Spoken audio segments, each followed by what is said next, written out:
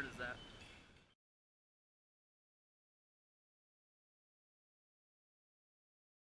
I started fencing when I was 10 years old. My parents were pushing me to do sports. I did baseball, soccer, swimming, judo, taekwondo.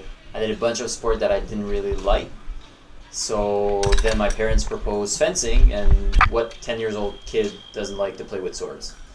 So started at 10, then at 12, 13 I started tournaments, regional tournaments, moved to provincial level, national level, and a couple of years later at 16, 17 I started international tournaments to qualify for national team, and 18, 19 years later here I am.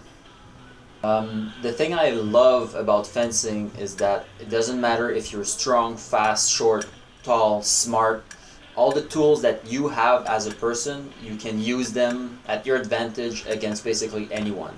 So it's not only about speed or strength or tactic, it's about how you use the tools that you have against everyone.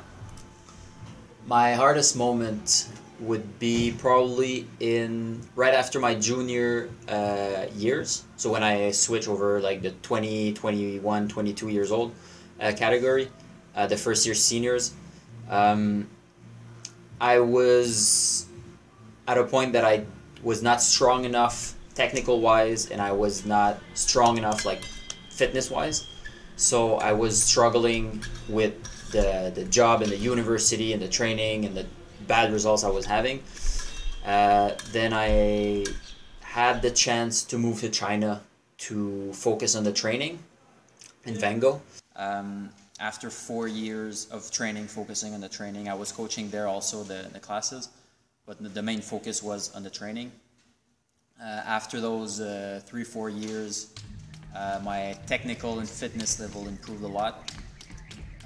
That gave me the tools that I needed to have a chance against the best in the world.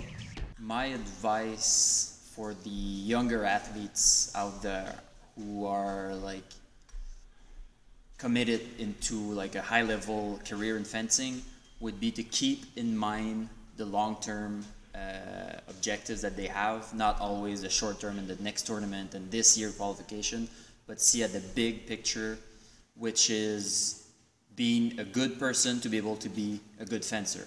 So if you're complete as a person, if you're like happy in life, and if you have like all those things that make you a good person, you will eventually be a good fencer. So it's not only about the hours that you put in training, but how balanced your life is.